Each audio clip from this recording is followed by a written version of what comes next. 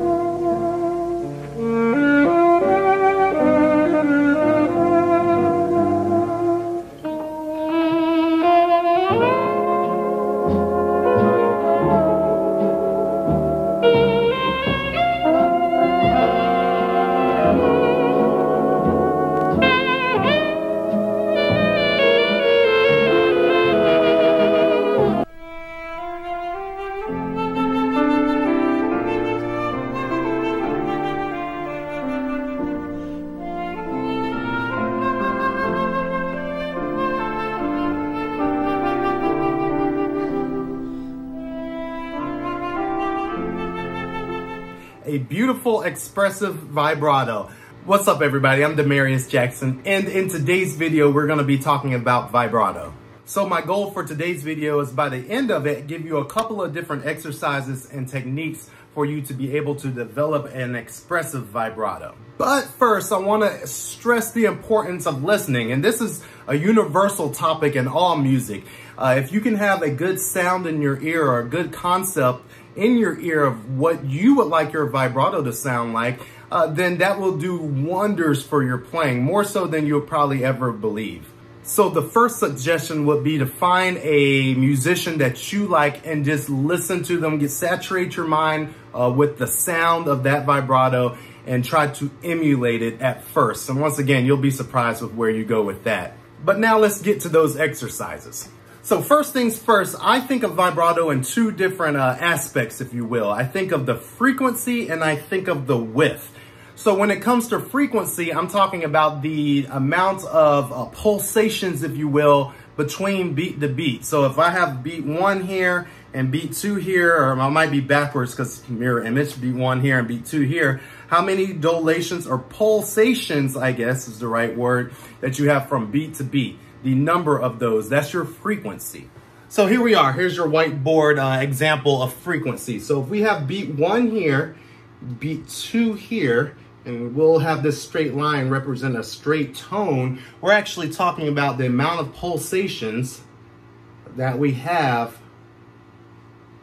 going, and imagine that was equal, going from beat to beat. So that's frequency. Either we have it going a lot of times, and I could draw those closer, or we can have it going 2 times or as many times as essentially that you want to be expressive in your music. And when we're talking about width, we're actually talking about how wide your vibrato will be. You're actually manipulating the pitch of a certain tone that you have that's going steady. You're actually manipulating the pitch to go down. And so when we're talking about width, we're actually talking about how wide it is, whether it's a really narrow vibrato or a really wide vibrato. And once again, if we're talking about width, I'll have my beat 1 here, beat 2 here like we had last time. This will be our straight tone. We're talking about either a really narrow vibrato, once again, I'm trying to make this as even as possible, or really wide vibrato. So hopefully that you kind of get that image in your mind, whether we're going yee or ya ya ya ya sound kind of in your head, if you will. So what I would do to practice this is actually set my metronome. We'll say quarter notes equals 50, very, very slow. Anywhere between 50 and 60 beats per minute. Hopefully that is on there. That's really bad. There we go. And what I like to do is practice pulsations, my frequency anywhere between 1 all the way going up to 6, if we will. So obviously what I would like to do is have a really, I consider this a wide vibrato because I'm only going 1. If this is my click, I'm going ya, ya, ya. For 2, ya, ya, ya. 3, triple it, 4. 1A and 2A and 5. I like to say hippopotamus. I know it's might be a little bit strange, but hippopotamus, hippopotamus, hippopotamus. And 6, I do 2 triplets. Triplet, triplet, triplet, triplet. Let's move to my saxophone for a demonstration. All right, so here we go. So what I'll do is I have my metronome on 50 here, and I'll go 2 beats of 1, 1, 1, and 2, and triplet, triplet, 1A and 2A, and hippopotamus, hippopotamus, triplet, triplet, triplet, triplet. And I'll try to exaggerate the vibrato probably a little bit more than I usually do so we can hear it. I'm not exactly too sure how it'll come across, but this is all a work in progress. So here we go. Ready?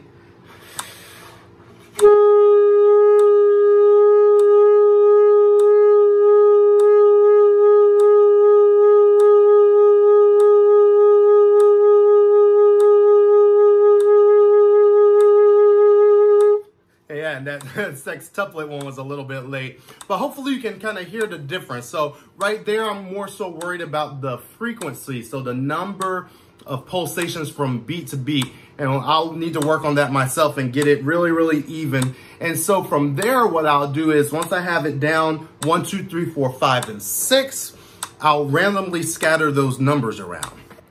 So here's my board from earlier. I did it in order. So for instance, I'll say, let's go 5, 3, 1, 2, and 6. So we'll have those in a random order, and you can put them in whatever order that you like and try to go from one number as smoothly as possible. So here we go.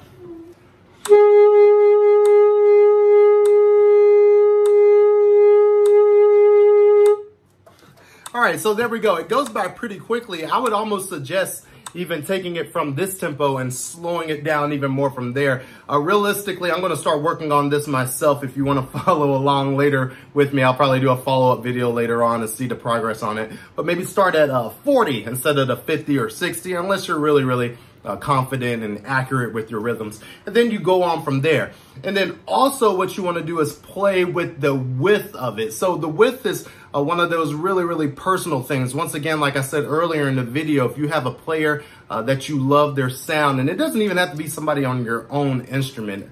I like vocalists myself because I like to copy the sound of a singer. All right, so the next technique is a little unconventional and quirky, but what you need to do is find a ball. So I have one of my son's kind of dirty tennis balls here. I think last time I did this with a student, I used like a ping pong ball or a golf ball or something that bounces on the floor.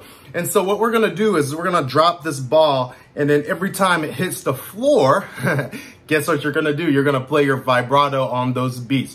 Once again, you're gonna use your width at your discretion, but your frequency is actually gonna go with the tennis ball. Let's give this a shot. All right, so here we go. I'm gonna try to do this with one hand. I need a trusty assistant. Where's my wife at? Here we go.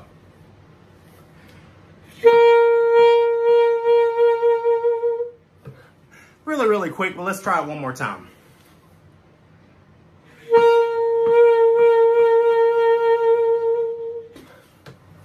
All right, so there we have it. Those are just a couple of exercises you can do to learn how to control your vibrato. So what I want you not to do, or not really to focus on, is actually playing your vibrato in a mechanical manner. So it's a little bit contradictory to this video because we're learning how to play accurately and precisely and, you know, kind of metrically. However, listen to your favorite singers and your favorite musicians or whatever it may be and emulate that. We want to learn how to have control so we can let go and let the music flow throughout us and out of our horn or whatever it is that you play, and be able to express ourselves musically with having control and not control. Hopefully you know what I mean. Hopefully you enjoyed the video. Like, comment, subscribe. Happy New Year to everybody out there. It's 2020. We're all going to do some big things. I'm looking forward to it, and I'll catch you in the next video. Out.